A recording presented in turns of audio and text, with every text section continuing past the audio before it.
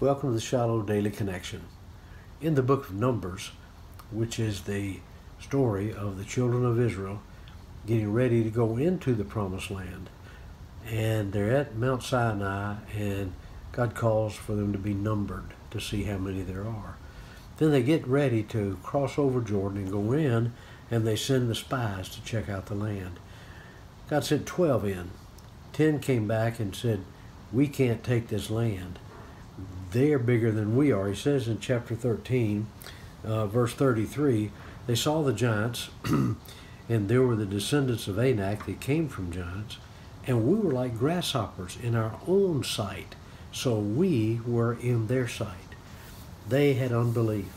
They saw the problem greater than they saw God. And God is bigger than any problem. God is greater than any need that we have.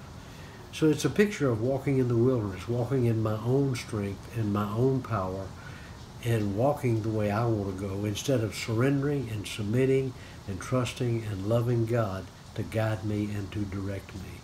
So I pray that you will allow God to be in complete control of your life and be like the two spies that said, God told us we could have this land, and we can do it because God goes before us.